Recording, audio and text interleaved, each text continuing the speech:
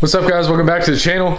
Today we're going to be doing a ton of engine maintenance on the 80 series. It's not going to be as detailed as you guys are used to, just because I have a whole load of parts that I'm going to be putting on there, but I'm going to try to explain why I'm replacing certain things and kind of give you a good rundown on some good preventative maintenance. I'll keep it in tip-top shape and not leave you stranded out there on the trail.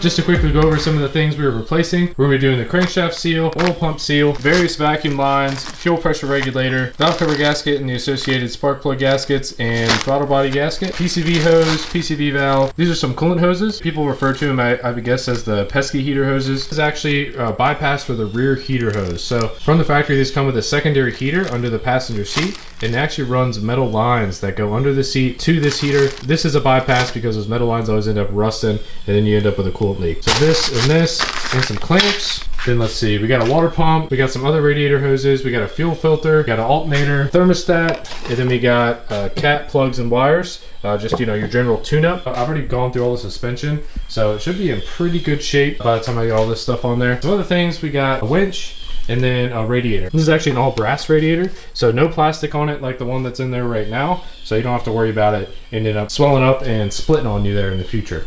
So yeah, let's get right into it. Looking at the bay here, I got the coolant already draining down. I think what we're gonna start with is I'm gonna go ahead and pull this battery in the battery tray. I'm actually gonna have to rig up a battery stay because this one is non-existent. But then we're gonna go ahead and pull the radiator and just kind of go from there. To be able to remove the radiator, you're gonna go ahead and pull your battery in the battery tray, as well as the fan clutch shroud, headlights, grille, and disconnect both the upper and lower radiator hoses, as well as the transmission cooler hoses. Next up is the old belts, the water pump pulley, as well as the harmonic balancer. The harmonic balancer can be extremely tight. The spec is over 300 foot-pounds. I got pretty lucky that my air gun actually ended up taking this off. If not, look on I Hate Mud. There's a few tips and tricks on how you can hold the crank and break this bolt loose. Now with the majority of everything out of the way, we're taking some simple green degreaser and we're going through and just cleaning up the face of this motor and just making it easier for me to work with. We're going to be working on replacing the oil pump cover seal, removing the alternator, removing the water pump, and then putting in a new crank seal. Here in just a little bit, I'll give you some tips and tricks on how to remove the oil pump cover seal. If you guys are at all familiar with 80 series Land Cruisers, you will know that these cover seals are very, very common for leaking, and mine was actually leaking pretty decent. I mean, over 1,000 miles or so, it didn't burn a quart of oil, but it was still a pretty decent leak. Next, we were replacing both of the lower hoses, the thermostat, as well as this little coolant hose that you see that goes from the thermostat housing up to that metal line that runs in front of the engine. Getting this harmonic balancer bolt tightened down to 304 foot-pounds can be quite a challenge. I used a strap wrench. I would honestly recommend using a tool that threads into the provided holes on the front of the harmonic balancer. If you look on I Hate Mud, some people have made some at home, and it's actually a preferred method. This is just what I had laying around and accessible. So it pretty much rained on me the entire day yesterday, so I couldn't have my normal camera out here. I'll put in a little clip that I took on my phone explaining some things about the oil pump here. This is the old oil pump gasket. As you can see, it's pretty brittle, and they end up breaking and cracking and leaking all over the place. So that's why people end up replacing them. You do have to pull the harmonic balancer to get to it. And then there's actually Phillips head screws.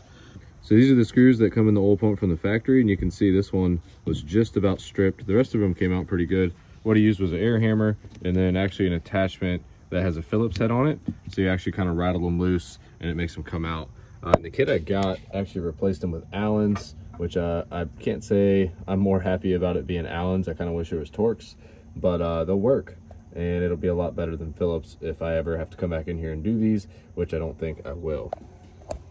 But aside from that, I did the oil pump O-ring, I did the crank seal, went ahead and did the water pump, we did an alternator. There's some belts on here. This isn't all tightened up yet, that's why that looks a little funny. Went ahead and did the thermostat, which is right here, and then replaced this coolant hose, this little elbow here, and then also this one that runs to the radiator. Next, we're gonna work on getting the new radiator in there. I do have to put a condenser in this thing, but I'm gonna have to order it. You can see where it's leaking right there. I mean, it's gonna be, you know, sooner than I can do it right now. So I'm just gonna have to put it back together for now and handle that at a later time. Although my transcooler lines were not in bad shape, it's much easier for me to go ahead and replace them now while I have good access to them. We got our new radiator in. This one is all metal, no more plastic. Got our new trans cooling lines in. We got all the lines that run from the cooler They run in right there, and actually deleted a metal elbow that was a little rusty and used some of the old hose as kind of like insulation to protect it from getting cut on the metal. Those run in there, and they run back to the trans, and then of course into the radiator for the cooler on there as well. Before I put the fan shroud back in, I'm gonna go ahead and start tearing into this valve cover, start doing the spark plugs and wires and cap and just rear heater bypass and all that good stuff. To be able to remove the valve cover, you also have to remove the throttle body assembly, so you're going to need a throttle body gasket. If you go on witsend.com, they have a lot of these gasket sets, everything all pre-packaged for you. For instance, the valve cover gasket leak set comes with the valve cover gasket, the spark plug tube seals, and the throttle body gasket that you will need to perform this part of the job. Once you have it on the bench, it's a matter of cleaning this thing up, getting all the crud off of it, removing your old seals. The spark plug tube seals can be a little stubborn because they're normally dry rotted and cracked. As you can see, I'm using a flathead screwdriver and a hammer and just very lightly getting the edges to separate and prying those out. The PCV valve can also be quite stuck. As you can see, I had a little bit of trouble and had some hard pieces stuck down in there and just pulled them out with some needle nose pliers. Aside from cleaning up the valve cover itself, you're also going to have to pull these 2 half moons that I have circled here. They are metal and they are reusable. Just take a wire brush, clean all the RTV off of them. You will see where it is from the factory, and you will have to put the same RTV in the same places. So the bottom of the half moon, you see with the bottom 2 arrows, you will have to put RTV all along that edge, and then the 4 arrows up top. Once the half moons have the RTV on the bottom and are installed in the cylinder head, you will have to put a dab at each of the spots with the arrows before installing your valve cover. While we got our valve cover off, we're going to do this rear heater bypass, and I'm just going to kind of show you guys exactly what's going on here. I figured it'd be helpful for some people. So this is a good diagram depicting on what's going to go on. So before you have all these connections, there's metal lines that run to the rear heater, and then afterwards we're bypassing those metal lines and just doing a direct connection to our heater core. So we'll have heat like usual, you just won't have heat in the rear. This is the OEM part number for the bypass hose. So you can go ahead and take a screenshot of that. You can find it on eBay if you just look up the part number, and that's going to be this red hose right here. This hose is, I actually just got this one that has a slight bend in it, and it's honestly from AutoZone. I know Gates sells the right hose that you can put in here, but it was easier for me just to get this through work. We have an account with AutoZone, so I just went ahead and ordered it through them. And what that one's going to do is connect right at this metal pipe and go straight to the firewall right there. So our other bypass is going to go from our heater valve right here, which is actually I'm going to be replacing with the OEM part. It's going to go like this and then straight to the firewall. Typically from the factory it goes down, there's metal lines, and actually you can see right here, see that really crusty looking line back there? That's actually one of the metal lines that ends up rusting out. So that's the whole reason people do this, because it ends up being a bad coolant leak. We'll go ahead and get this done. It'll be a whole lot easier while the valve cover's off. Removing all the old hoses isn't too difficult. I recommend if you find one that is stuck on one of the nipples, just take a razor blade and cut a slit down it, and then you'll be able to get it off. Of course, this is only for hoses that you're not going to be reusing. As for the weird OEM clips with the cotter pin, I found using a pair of like wire snips and just kind of grabbing the cotter pin and wiggling it and pulling it out, and then that'll release it. So here's our bypass all complete. As you can see, now we have an empty line that runs to the rear heater there, another empty line that runs to the rear heater there. You can choose to remove those. They're really kind of tough to get to. I'm just gonna leave them. I'm gonna flush those pipes out. We'll remove the heater under the seat. This hose, you can see, was just a length of hose, and I actually used, you can see part number 28467. It's made by Gates, and it actually comes with like a 90-degree elbow. And the 90-degree elbow I used right here to replace this piece. Reused our spring clamps because I like the spring clamps. This is our OEM hose that goes right into our firewall and connects to our heater. And then another coolant hose is actually this little guy who runs down through the intake manifold and then actually plugs into the block, and I'll go down there and show you guys that here in a second. All right, now looking at the back here, we are in the driver's side fender well, remove the front wheel. There is a really short stent of hose, like maybe 2.5 inches, 3 inches long, and it goes from a metal pipe to a metal nipple, and that runs down from that elbow I just showed you. So I replaced that. It is a little tricky to get to. Removing the wheel makes it a whole lot easier. And then just to the left of that guy, you can see this brand new hose.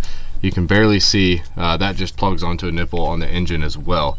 So no, these are not easy to get to. Yes, you should go ahead and replace them while you're in here, just so you don't have to worry about it. Particularly that short little one right there. I think that is a very, very common leak for people, and it would be a pain to try to fix it out on the trail or out on the road. With all of our coolant hoses sorted out, now we're moving on to the vacuum lines. I got a bunch of links to OEM vacuum hose from Toyota, and you do have to cut them to length. They're not all pre-cut, so I'm just going through one by one and replacing these vacuum lines just so I don't have to worry about them dry rotting and splitting on me here in the future.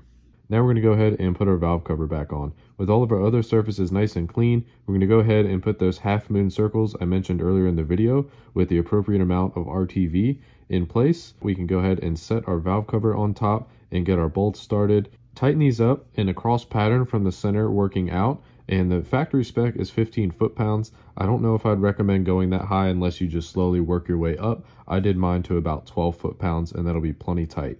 Now we'll go ahead and throw on our factory fuel pressure regulator. This is just a preventative maintenance item, and there was nothing wrong with mine. We'll keep it in the truck as a spare. And then while we're here, go ahead and put on our new cap and rotor. Now to wrap this up, we'll go ahead and put in a set of OEM spark plugs, a set of wires, get our throttle body back on and torqued, replace our air cleaner, and button up everything else that we may have had loose. Alrighty guys, it is now the week after the last time I was talking to the camera. This thing has been to Adventure Fest, it's been to work a few times, it's been a few hundred miles since I did all of this maintenance that you guys saw me do, and everything's been working great. I haven't had any leaks and no issues at all, so I've been really happy with this and glad I went ahead and did all this maintenance just so I can kind of enjoy this thing for a while and not have to worry about it. Now one thing I didn't get a chance to do is actually remove the rear heater unit from under the passenger seat. And technically you can just leave it in there, it's not going to matter, but I'm just trying to reduce some weight, and also it'll kind of open up the bottom of the seat for a little bit of storage as well. So first thing we're going to do is go ahead and pull this passenger seat out, and then we'll start pulling that rear heater unit. Simply remove your passenger seat, remove some plastic trim, peel back the carpet, and you can gain access to the heater. Once it's removed, you can see I'm just cleaning it up with the vacuum and just getting any sort of debris that's out from underneath of there. To seal up our hole, all I'm doing is actually using some VHB tape and a piece of aluminum. The reason I'm doing this is because it can be reversible for whatever reason in the future. We'll go ahead and throw some sound deadening on top of that, replace our carpet, bolt our seat back up, and we're good to go. So yeah, here we are. Here's the rear heater that I took out. There are some coolant hoses on the bottom. You can see all I did was take a razor blade and just cut them, just so I could quickly get this thing out of there for now. One day I'll pull the metal pipes that remain out of there, but right now it's just a little too much of a hassle and they're not hurting anything. And now you can see we got a ton of space under our passenger seat, store some gear or whatever you want. So that is a big plus also of doing this rear heater delete. Alright guys, so that about wraps up this video. I hope it was still helpful, even though it wasn't, you know, as much of detail in me explaining every little bit and every nut size and every bolt size and all that good stuff. Hopefully there was still enough detail for you to maybe know why you should go and do some of these maintenance items yourself. I'm really happy I went through and did those. Like I said, a couple 100-mile trip, probably 10 plus hours behind the wheel of this thing last weekend, and no issues, which was amazing for 273,000 miles now. Went over 2 mountains, well, Virginia mountains, but still climbing those mountains with that engine, it's not very powerful, so I was a little nervous about that, but it did great. So highly recommend you look into doing these items. I think it's worth it. That way your weekend can be enjoyable and you don't have to worry about fixing your Land Cruiser out there while you're camping. So as always, thank you guys so much for watching. Don't forget to like and subscribe, and we'll see you next time.